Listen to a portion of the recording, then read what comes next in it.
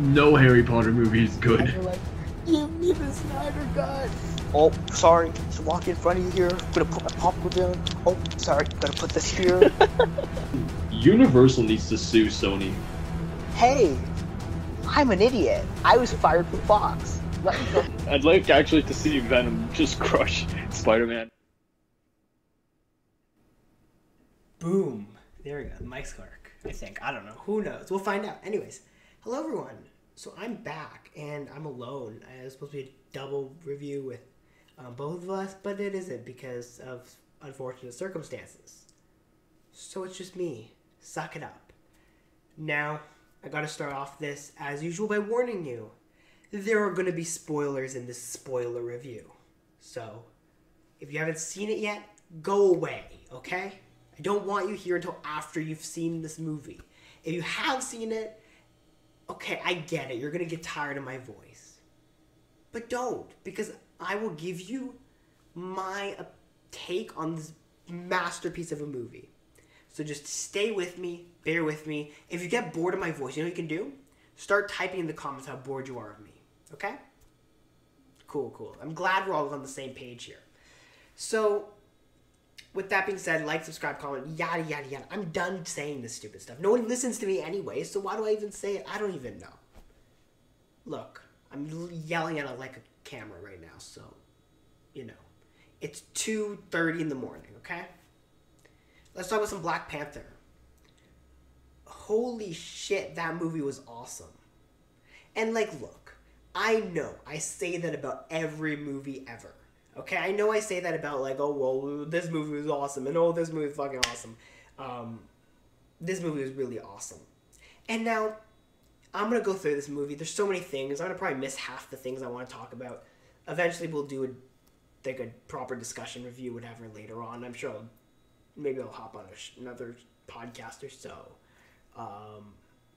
to talk about this movie at some point. So I'm just going to start going around my thoughts in this weird, disorganized fashion. And if you don't like it, then just stay. Who cares? I don't care if you like it. Okay, anyways. Let's start. So, then I'm going to start at the beginning of this movie, right? Because I think this movie had a very difficult hurdle to overcome. And this movie did it. And it did it in a way which is very different from every other movie that's ever tried to do this. Mainly Star Wars The Last Jedi. That's about it in my mind. So what did this movie have to overcome? Well, I mean, besides obviously all the filming and the pandemic and all that stuff, they had to deal with the death of Chadwick Boseman. A very unfortunate death. And a very, very sad death. Didn't have any tissues. Everyone keep telling me bring tissues, and I'm like, okay, I'm not going to need those. Oh, damn, was I wrong. Anyways, so they had to deal with Chadwick Boseman's death. Now, the way Star Wars did it with Carrie Fisher was, let's recycle old footage. Bad idea, people. Now, Ryan Coogler, man, pure genius. He's a genius in his own right, and in all rights. Do you know why? Because you know what he said? He said, screw it. We're going to do Chadwick Boseman's death on screen. We're not going to use CGI. We're not going to use old footage. We're not going to use anything. We're going to kill him on screen, and you're going to feel pain. You know how they did that? They did it, and I don't need to tell you this, I guess, but they did it by doing exactly how they did it in real life. He died the same way he did in real life, although unlike it being a battle with cancer in real life, it was just a disease which, because obviously, you have to go within the compound of Wakanda technology. Now, what he also did was smart. And what I mean by that is he basically, in an obviously an unfortunate way, Chadwick Boseman's death meant that this death meant something completely different, not only to the audience, and you could tell, by the way, you know what this movie was like? I'm going to give you an analogy, which I've been cooking up all the way since I left that movie and got back here and sat down to record. This analogy has been cooking up in my head. You know what this movie is like? This movie was like a live sports event. Do you know why? And I've never watched a movie like this. This movie was electric.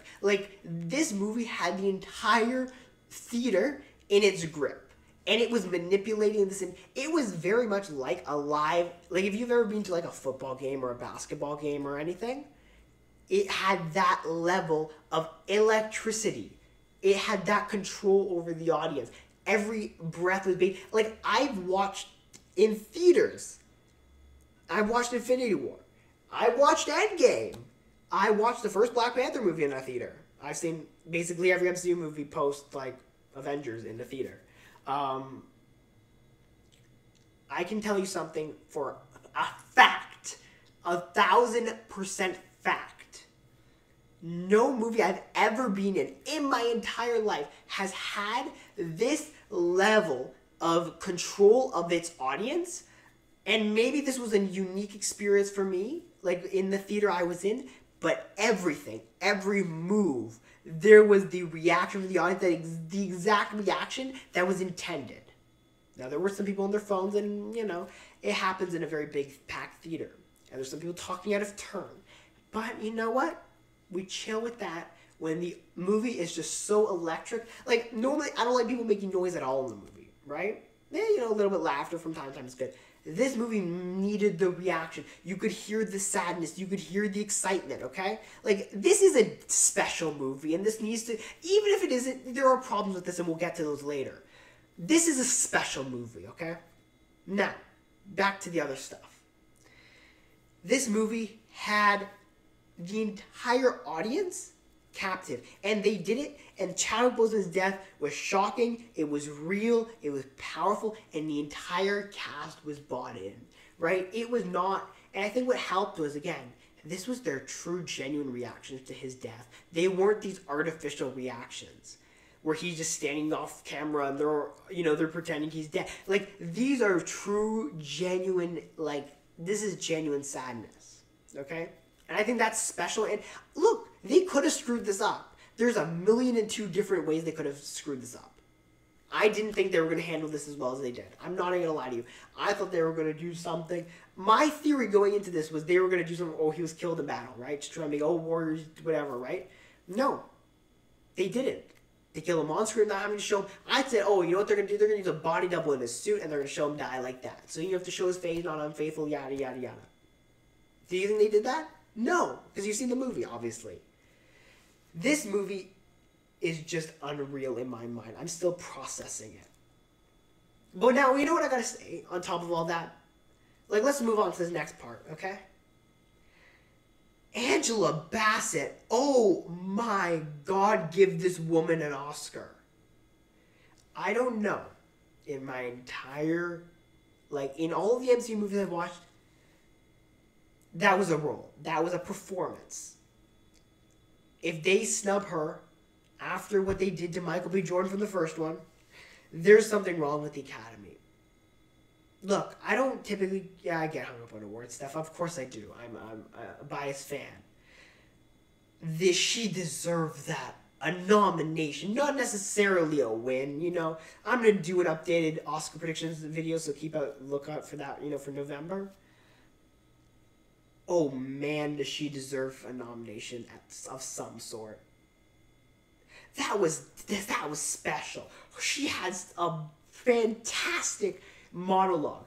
Her when she talked to the UN. Oh Lord, that was special. That was just like she was just so good. And then on top of that, when she died, her impact. Like I don't think look, I'm a man who's watched a lot of movies. And yes, I'm a man who's watched a lot of movies. That was a full, accurate statement, okay? And I don't think in my entire life have I been... Okay, maybe that's a little bit hyperbole. That was a shocking death. And a real shocking death. Like a real death. Black Panther is just such a good franchise. They've done such a good job. I'm so tempted to go through the end credit scene, but I won't. I'm going to keep talking about the movie. You know what's funny? I'm about 9 minutes into this review. I've not mentioned the names Namor, Shuri, or, oh my God, Ironheart. That's what it is. Hold on. Give me 1 second. Normally I'm like really well hydrated before these, so I can talk without like my throat dying. But because I literally walked in the door and then pressed record after fixing the lighting a little bit, I'm very thirsty and I needed water. So, anyways, not the point. My thirst is irrelevant to you. So, because that popcorn, man, as much as I love it, especially when you run out of your drink like right away, it really messes with you. So yeah, anyways, not the point. No one cares about my desire for water. No, you know who else had a desire for water? AM on the game. Yeah, that's right, I did it. Namor has a desire for water. Yes, I went there. Now you have to keep watching because I just did awesome connections. That was unintentional and awesome because I am awesome. Anyways, speaking of people who think they're awesome, Namor thinks he's awesome. Okay, I'm done. I'm going to keep talking now about the movie, I promise. So, Namor is Namor the Submariner. Cool guy, really cool guy. He is under this assumption, and maybe rightly so, that the surface world hates him. Right? Cool guy. Cool assumption. By the way, Namor's awesome. Actually, let's backtrack, because I just thought of something else I wanted to talk about. I'm sorry. I know this is all over the place. Look, if I had notes, maybe this would be more logical, but I don't, okay? If you want notes, if you have notes, tell me in the comments. This is the thing. Typically, when you have a character like a Namor, right, where you have all the expectations of extremely powerful, like I think they're talking about as powerful as Hulk and Thor and whatever, right? Typically they say that, but then you have the expectations. Oh my god, there's going to be no scale to these powers. What the hell's happening? Can I tell you what was happening? I'll tell you what was happening. They scaled these powers beautifully. Now, what do I mean by scale, you may ask? Because you're like, what the hell is a scale? There's a measuring them on a scale? No. What I mean is this. There's a few things. One, the power in relation to everybody else. Now, what I mean by that is, look, if you're going to be as powerful as the Hulk and Thor, the other bullshit characters, right? What is your level of strength compared to the other people in the movie? Are you as strong as Black Panther always or never? You know what I mean? Because there's characters who will be very strong against some people, but then suddenly lose all their power as soon as they face someone who should not be stronger than them. For example, how Black Widow manages to fight anybody in the MCU ever, right? Speaking of Black Widow, we've got some things to talk about. Anyways, not the point. So, they scaled Namor's powers perfectly. We knew he was stronger than can I call them the new Science Bros? Is that allowed? Shuri and Riri.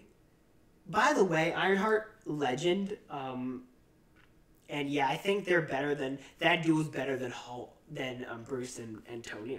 I'm just saying. I'm putting it out there. Not only are they smarter, but they're also funnier and cooler, and they don't actually create evil things by accident. Ultron. Anyways, I could stop getting distracted. I just love this movie, and I want to talk about it forever and ever and ever. And this might end up being like my longest solo video because I'm really in the zone right now. But who knows? Anyways, what was I saying? I don't even know what I was saying. Okay, so scaling powers is what I was talking about. So they scale these powers really, really well, and they showed not only what he's strong at, but also what he can do. Now, that was a little bit more blurry, I'll admit. But they did give a good idea of his actual powers. They didn't just say, well, he can, in theory, do some version of water stuff. No, they made him good. Yeah, they scaled his powers. And he did a lot of cool water stuff. And he was really powerful in the water, but not in the desert, yada, yada, yada. I don't need to explain the movie to you because you just watched the damn thing, or hopefully you just watched it. Go watch it. It's an awesome movie. Go watch it again. I want to watch it again. So what else? So yeah, they scaled him perfectly. Now, so the guy I watched this movie with, okay? He's talking to me about power scale. Talking about motivation in the story. So let's just address the story a little bit. My problem with the story was not that there wasn't one, or wasn't a good one. The problem in my mind is it was too much like the first one. And of course the air conditioner has to go on now, because why not? Okay.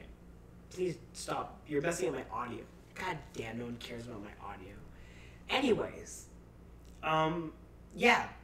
What was I saying? Oh yeah, story. Yeah. So I think the story was too much like the Killmonger story, to the point where Killmonger showed up, by the way, everyone cheered, including me. They were kind of like, it kind of really rang true, like, hey, this is the name, or dude, just Killmonger. So, yeah, that kind of sucked. But yeah, also, Shuri losing her mind for a little bit was awesome.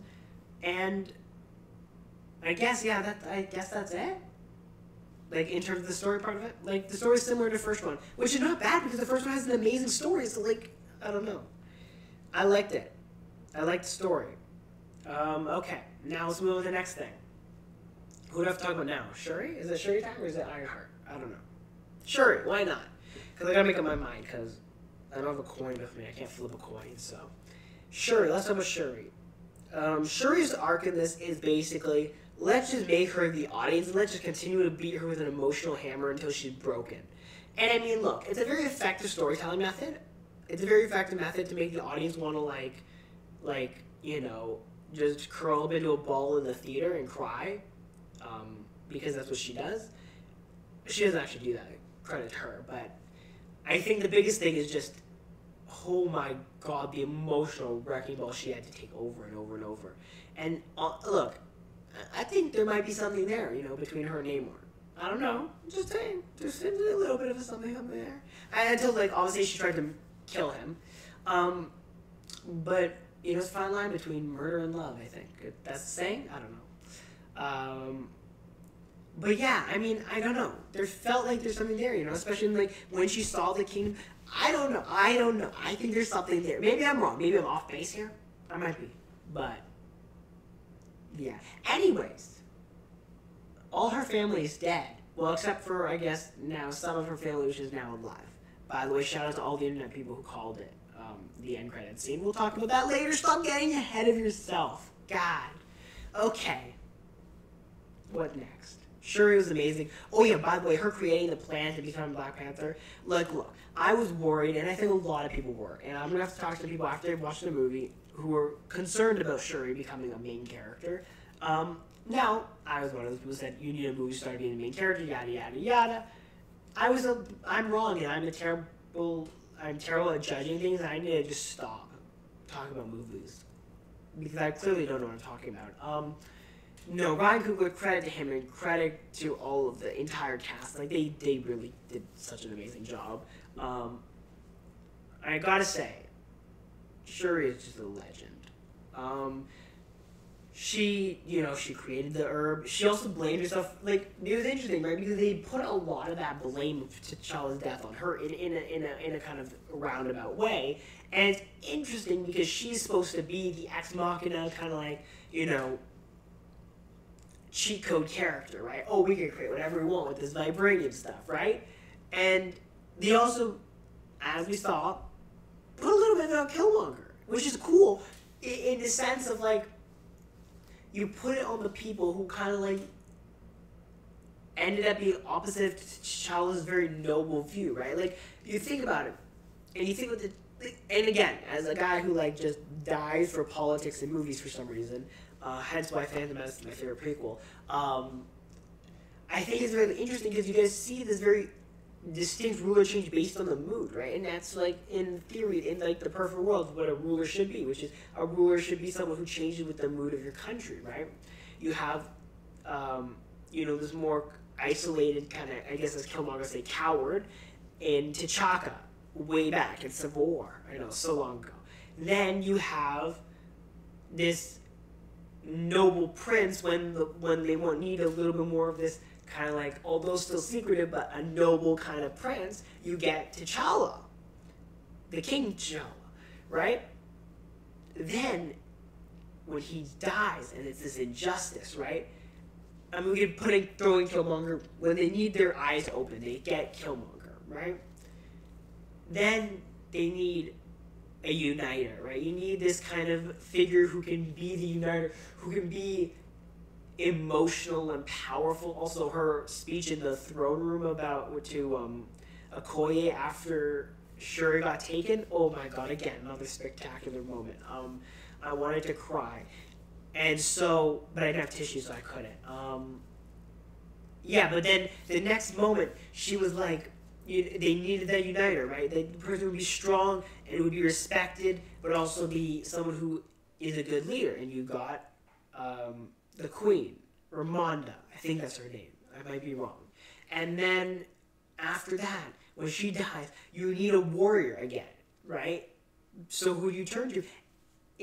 You need a warrior who can innovate, right? Because this is an enemy which is stronger than anything Wakanda's faced. You need an innovative leader, someone who can take you into the future. Who do you go to? Shuri. Like, it all fit logically within the scale of a theoretical, in the theoretical mood of the country, right? And so if you think about it in that sense, it's a very smart move. And I know it's probably following me on this, but, like, it really flowed. Basically, Ryan Coogler's a genius and needs to be given so much credit for this damn movie. You know what this movie's like? It's like a Thor movie, what we wanted Thor to be. That's what it is. I'm going to say it. The world building in the movie is unreal also. Let's talk a little bit more about Namor now. Namor is a mutant who's very powerful. And also manipulative. Like, I don't even know what to think about Namor, because Namor was done so well. Also, he can fly, again, in, like, real, which is awesome. Okay, is it bad to say I was a little bit confused by his story?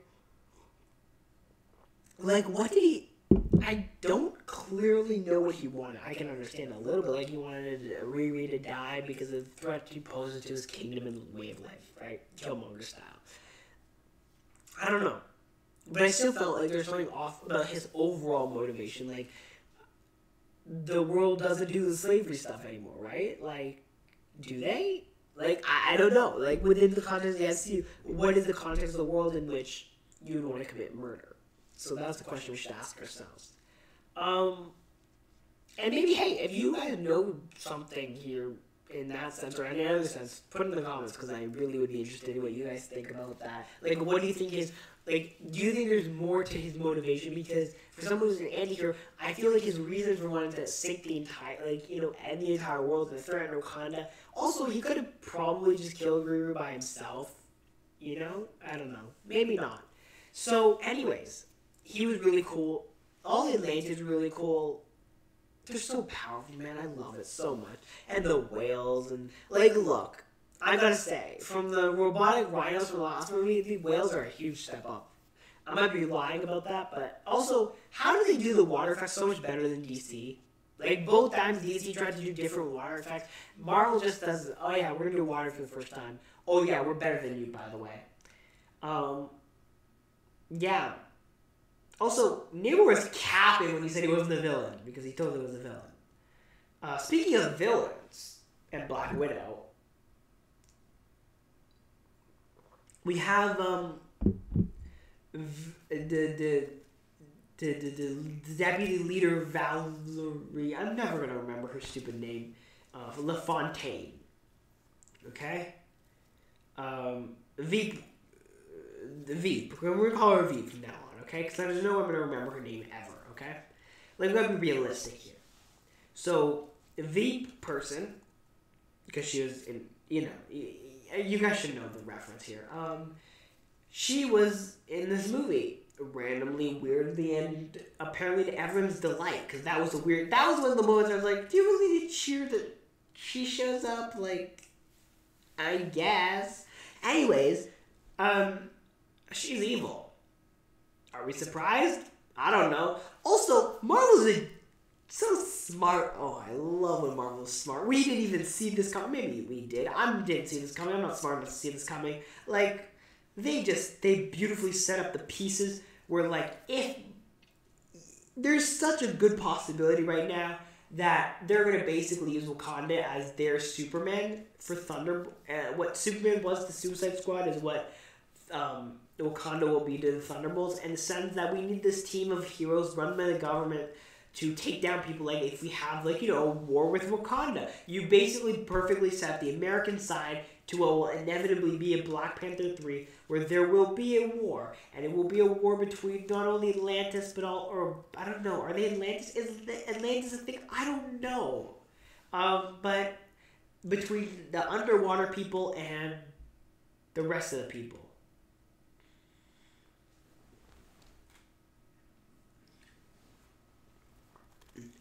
And again, it's like the weird Thor thing where we never actually got that Thor confrontation kind of thing.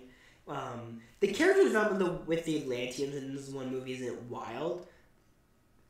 Again, something we basically never got from Thor. Like, Malekith is not character developed. He's a fucking weird alien we never actually heard anything about. So anyways, they're really standing up for this cool ground level conflict while they're also setting up the big kind of conflict. And, you know, with obviously the big conflict is Jonathan Majors being like a buff Kang, who looks scary as hell. I saw the anime trailer before. Ooh. I mean, again, obviously I saw it first, but like, it was, yeah, anyways, they're setting up this cool, like, ground conflict of, like, this kind of, I guess, a Civil War type thing again. And, oh, Lord, does that look good? Like, they're doing a really good job. Also, God, I can't remember actors' names right now. Oh, God. Martin Freeman? Something? I don't know. The favorite colonizer. He's like, you know, treasonous now. Also, was he married to Veep person? I don't know. Anyways, that story felt a little bit weird and like unnecessary. And now I understand the criticism that it's too much. Like it's got the Marvel stuff shoved into it in that sense. But I don't know. Now the other thing I gotta say. Shout out to Ryan Coogler for not doing the Russo brothers Endgame disaster where they basically said, hey, half the world died. Let's be funny. Like, they actually held the serious, depressed tone the entire movie. Like, they had jokes, but they weren't obvious. Like, I don't know. Maybe I'm losing my mind at this point because it's like 3 o'clock in the morning and I'm still recording this review. I don't know. But anyways, how about you not talk about Ironheart at all? God. This movie is so good. I haven't even talked about one of the best parts of this movie. So Ironheart's in this movie, if you didn't know. And from the moment she shows up to the moment she leaves, that is the best part of the movie. Like, she is awesome. And this is the thing. I was excited for the Ironheart show prior to this movie. My excitement level now for the Ironheart show is unbelievable. Also, if Shuri doesn't show up in the Ironheart show, I think we're all going to be very, very angry because this friendship is unreally amazing. But I also understand Shuri has a lot of things going on, but she better show up in the damn Ironheart show. Make it happen, people. But yeah, I think it'll be interesting, especially now if you look at Ironheart going forward. Now, again, not a fan of the suit. I like many other people, thought it was an action figure. It looks very, very bad, and I hope that they make it better. I hope they go, because Iron Man, they do the differences.